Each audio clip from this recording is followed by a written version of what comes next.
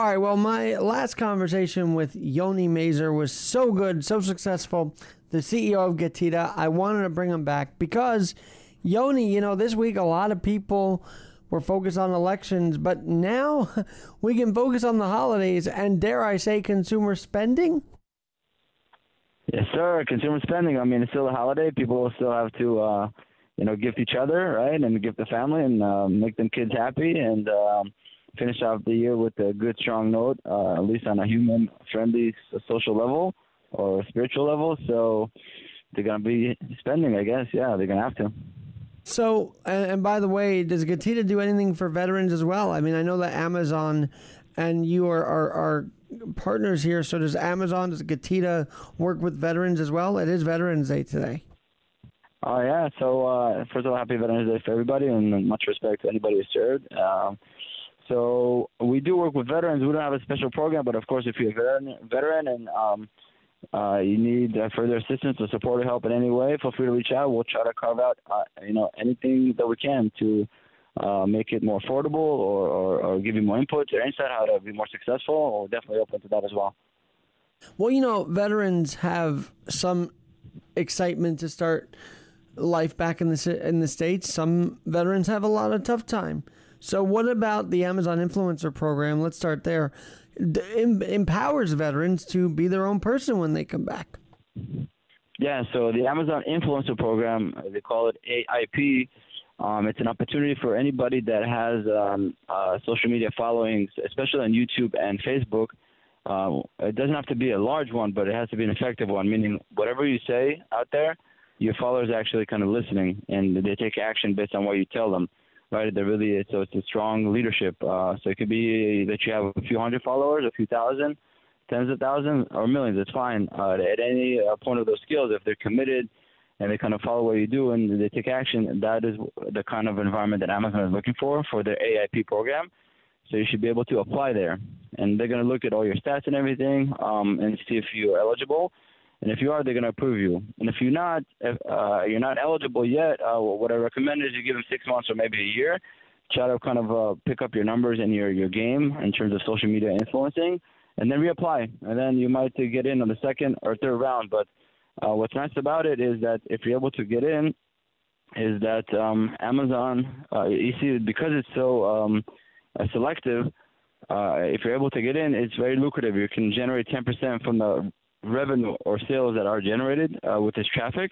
So what you're going to do is you're going to send your traffic, the people that you influence, either from Facebook or YouTube, into this Amazon storefront that you're going to get. Is going to be a special storefront you're going to get. Within the storefront, you're going to be able to include products that you believe in and you think your followers should try or use. And if they go into your storefront and they add to cart and they buy those products, that's when you can get 10% revenue share. So, for example, if you recommend a really good shaving machine, right? Soldiers and veterans, they know exactly what it all means when you have to shave. You have to shave daily, and you recommend a really good shaving machine or a shaving blade. You're able to kind of highlight the impact and the quality of a certain product, and drive that traffic. Say, hey, if you want to try it out, or even get a little promo or a discount, visit my storefront on Amazon. They're gonna go visit there. They're gonna find that shaver. They're gonna buy it. And then let's say you generated $10 million worth of sales through this kind of, promotion and influencing. 10% goes to you. That's $1 million. That is money. That's real money. If you generate $100 million, 10% once again, $10 million. So definitely an opportunity for veterans out there and people who have the power to influence to generate revenue within the largest online marketplace in the world called Amazon.com. It's a selective program. It's not like the affiliate program. Amazon has an affiliate program, also known as the Associates program, where it's very large in scope and everybody kind of join, but they pay much less. They'll pay 1%, 2%, maybe 3% from the revenue you generate. It's much more generalistic, but the Amazon Influencer program, AIP, it's much more selective, more exclusive, more lucrative, and it's available. So it's very important that you're educated about it, and of course, if you have a good presence, you're a veteran, and you got the hang of the social media game, it's an opportunity for you to really make a decent living and get some value from the network and the influence and positive influence that you generate out there on culture. All right. Well, I'm glad you said that. Now, put on your GETIDA CEO hat. Put on, your entrepreneurial hat. Personally speaking, and those that are veterans that may not be confident in starting their own business or launching themselves after they return because maybe they don't feel like there's hope here when they come back, or maybe even open arms. What do you say to them?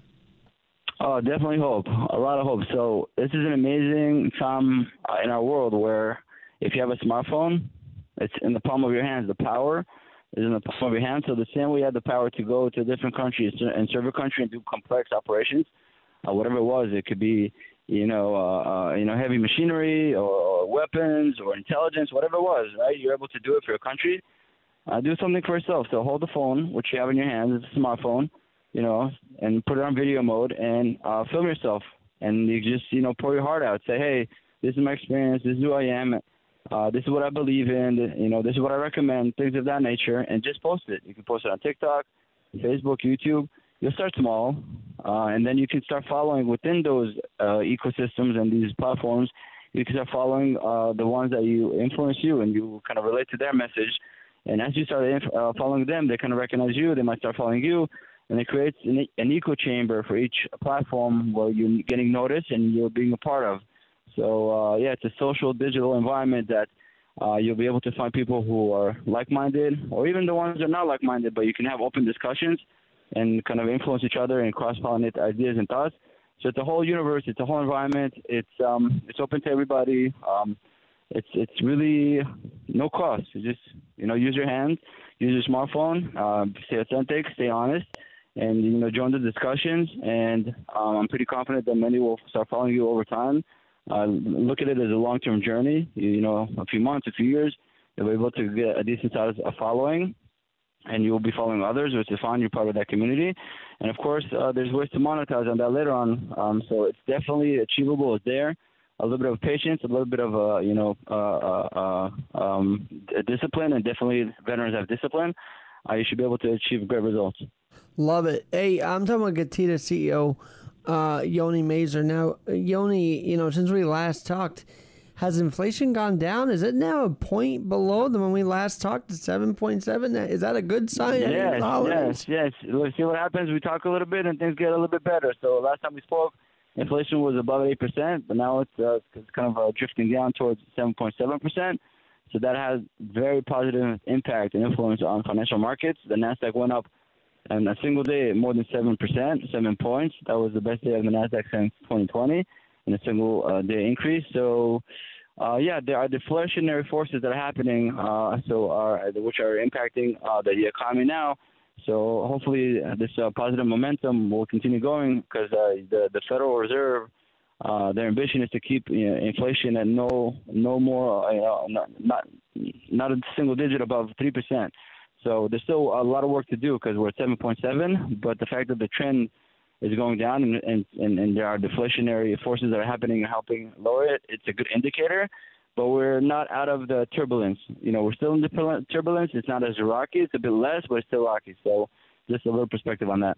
Well, the messaging from the White House is there's nothing wrong. We're going on it. But I'm glad you are giving caution to people. But is the messaging so key to get people spending again, or what? Yes, it's a very unusual position that we're in, where it's pretty critical actually what people are going to be spending like this holiday Christmas season. Hopefully, the more you spend, the better it will be for the economy in a very strange way because 70% of the U.S. economy is based on consumerism and people shopping for stuff. So what's happening is that behind the scenes or even front of the scene is that a lot of the companies and the big brands, they have excess inventory. Let's say Nike, for example, it's sitting on a lot of inventory. For the past year and a half, there was a big struggle on a global supply chain to get enough inventory to meet the demand. So there was a whole struggle. There was more demand than supply, right? So the inventory is always short. So these brands, Nike is an example. They made bigger bets. They started, ordering more just to make sure that by the time they get their products, because it was limited in supply, and also if it wasn't, it took a long time to get there because of the global supply chain snarls and complications. So all of a sudden they got this mountain of inventory, but at the same time they finally got this inventory. the demand has slowed down. So they're sitting on excess inventory, or they have an inventory glut. So this Christmas season, it's an opportunity for these brands, these retailers and manufacturers to get rid of that excess inventory, offer great deals, bargain deals. Hopefully, even if they lose money selling that, at least they're going to be able to convert their inventory into cash and hopefully reset the economy. Right? This end of the year, reset the economy. You're right. So Now, speaking of reset, I feel like Cyber Monday and Black Friday are being advertised all month now. Am I seeing things, or are they messaging that as well? Like, hey, it's Black Friday every day because of your cell phone now. It is because of the ease of social media. I mean, Black Friday was born from traditional brick and mortar. They call it Black Friday because most of the year these retailers were in the negative. They were losing money, right? That's what's red. But also, when you make profit on the books, instead of having a red ink, you have black ink. So it's Black Friday. All of a sudden, it turns into black. And then they have a good 30-day run with the Christmas season, and they finish off the year with great profit. And it kind of resets the whole year for these retailers. So in the same vein, it's kind of the whole situation is for the brands and the manufacturers with brick and mortar, but also with digital, meaning e-commerce. They're all in the boat together. They're all sitting on excess inventory, and they need the consumers to hopefully jump in on the opportunity to really get real discounts and bargains on this excess inventory, so they can buy a lot of it, or hopefully most of it. So these retailers and manufacturers are able to, get flush with cash and get rid of that excess inventory. And now that they sit on cash, make wiser decisions. They're hopefully going to be able to keep their employees, not fire them, not kind of, go into a recession mode or, reduction mode. So it's pretty critical. You see it already happening in technology. A lot of the tech firms, you see they're firing and letting go of people. We have Meta. We had who else was out there reducing their size? I think even Twitter. Twitter has been the other one that's reducing a lot. Yeah, Netflix. And the fact that they want to declare bankruptcy, weigh in on that for a second. Isn't that wild, or is that just Elon being Elon? I don't know. This is this universe. Elon universe is he's so out of this world that he has a physical ability to go out of this world. So it's pretty wild. I can't speak for him, but it's just definitely dramatic and interesting. So to be continued, as they say. Well, I would love it if, speaking of being continued, is if we talk next time and I said, well, inflation's down to 6%. Maybe our podcast is doing a movement here. Who knows?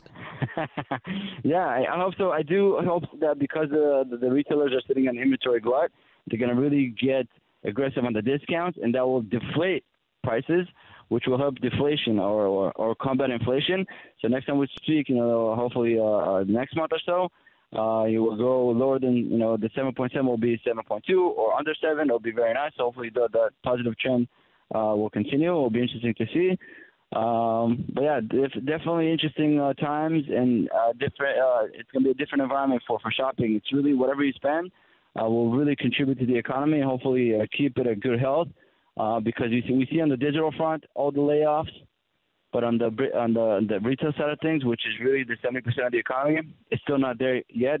Everybody's kind of on the fence to see how consumers like you and me behave and how much we're going to shop. So we're all in this together. So it's very interesting times. Well, I want to ask you this. I had booked you for after election to get people, moving forward and onward, yet we don't have a resolved House or Senate. So do you see the market really reacting here in the next few days as the votes finally get counted and we figure out who has what? I think so. I think it adds to the volatility. The whole year was very volatile and turbulent, and the lack of decisiveness either way is adding to the volatility. So, yeah, it's definitely another layer of complexity. By the next time I have you, we'll figure out who has the House and Senate. How about that? You want to make a bet? Yeah, why not?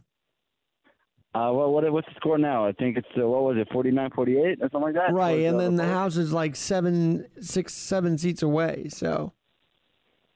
I don't know. I mean, this year your call. I think you're a bit more diverse with politics than myself. So I just feel like it's gonna be. We're hopefully by the weekend's end we'll get there. But my main question to you is because you follow the markets.